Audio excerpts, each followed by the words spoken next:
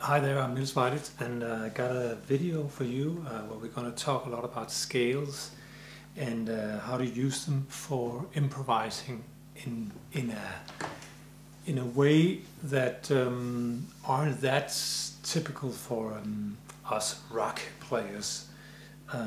So what I'm going to do is I'm going to show you the way that within this genre, like I consider it kind of a rock genre. You know, what I used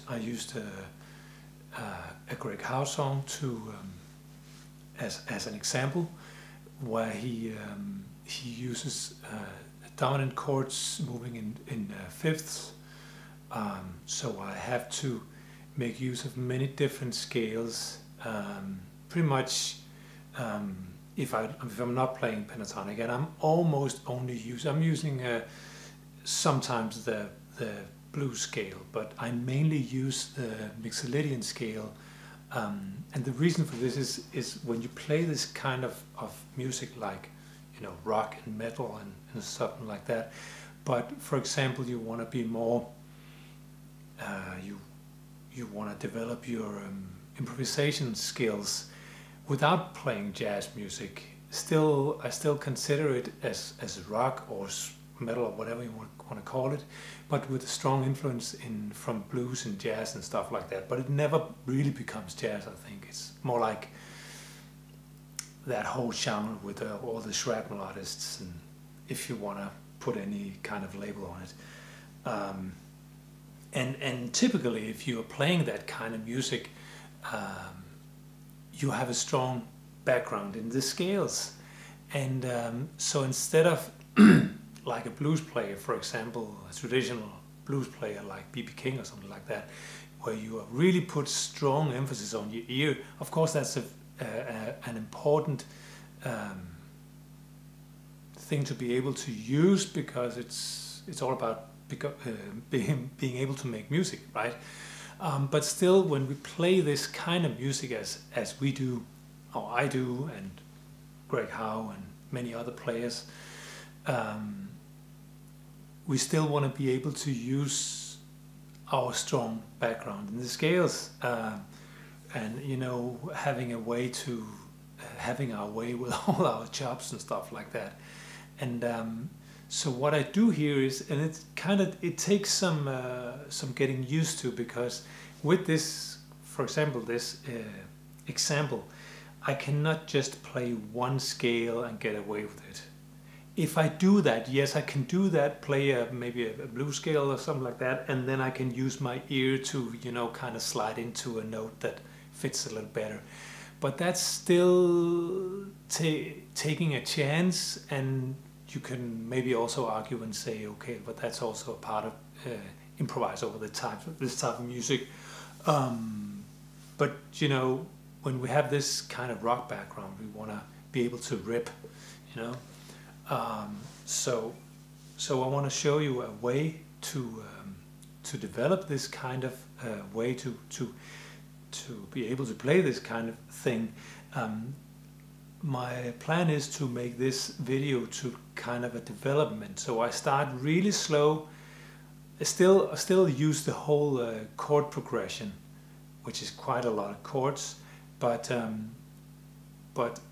that being said, I start out really slow, I don't use a lot of chops or anything like that. I mainly focus on using the right scales all the time. So what this takes is that you need to develop your, first of all, your 7 patterns of the major/minor scale. Because what this does, so in this first part, I'm gonna show you what I do to be able to go from one chord to the next, improvising, making sure that I use all the right notes. I still have, you know, a place where I like to start. At some point, if I just want to improve on that whole way of playing, I cannot just start one place. I want to be able to use the whole fretboard all the time. Of course, that's complete mastery, right? So what I do now for just whoever you are, if Greg Howe, the first time he made the song, he would also have to get into it and spend some amount of hours being able to play a satisfying solo that he could be happy with. And that's also what I want to show you. And of course, when you improvise, there will also always be some kind of percentage of, if you listen to it, you say, if I got a second shot, I would have done something differently. But that's pretty much the nature of improvising. You kind of get the nature of improvising and you know, the energy that you get when you're in the moment and stuff like that, and that sometimes it's completely amazing, and you wouldn't have done that if you arranged the complete and composed the solo. But then again, you also have a chance of goofing off sometimes. But that's just the whole nature of it. So anyway, and the better you become, the less goofing off you got. So what I do here is I start off in the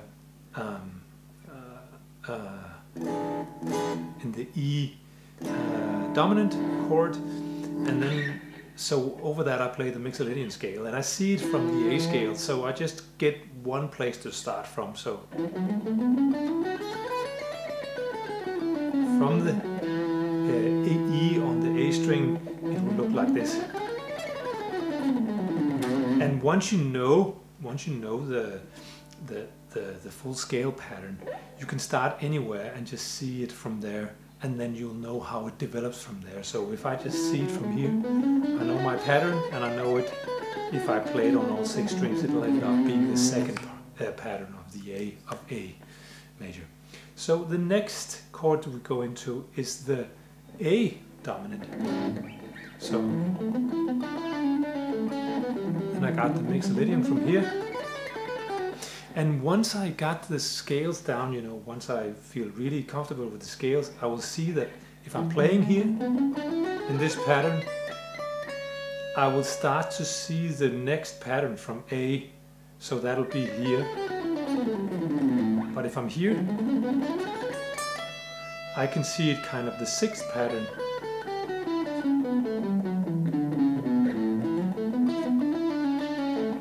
That will be like the 5th from A. I know it sounds a little complicated right now, but that could also be your first step, only shifting between those. That would actually be a great lesson, and we can do that in a later video, where we just take the 2 scales and get comfortable with that and move all over the fretboard. The next thing that happens is we go to F sharp,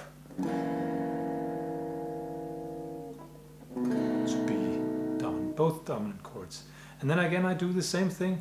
I do use those patterns, the 5th pattern from F sharp, and then the same from B, and again I know that the 5th pattern starting from the A string will be the 2nd pattern from E.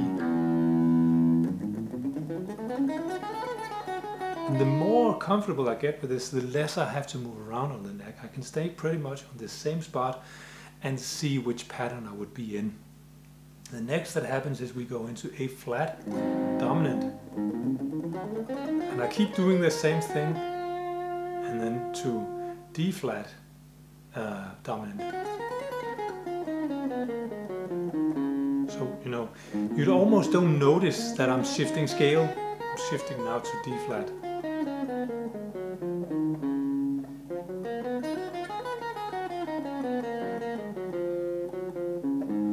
finally I go into the B flat.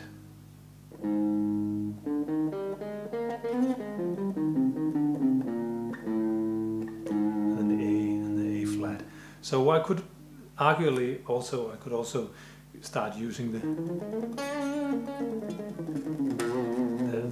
blues scale and the pentatonic, but and it kind of, I think when you got this kind of pattern, it makes sense to make kind of a little ending for it, because you wouldn't taking the same scale and moving it in a semitone like that on every fourth or every half a measure, which can be not so interesting to listen to. So it'd be cool to make a little ending or something like, or stay on one note that you know will work on all three, for example, and you can maybe make use of that blues from the fourth, flat, fifth, into the fifth. So.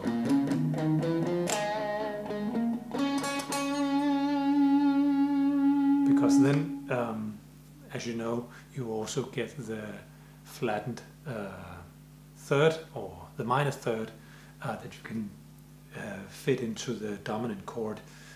So you can kind of mess around a little bit with the major and the minor thirds on each of those chords, and make that a kind of a cool little effect, because you get that kind of a bluesy sound. And the same goes for the fifth and the flat fifth. So that would be the first step into this kind of improvising.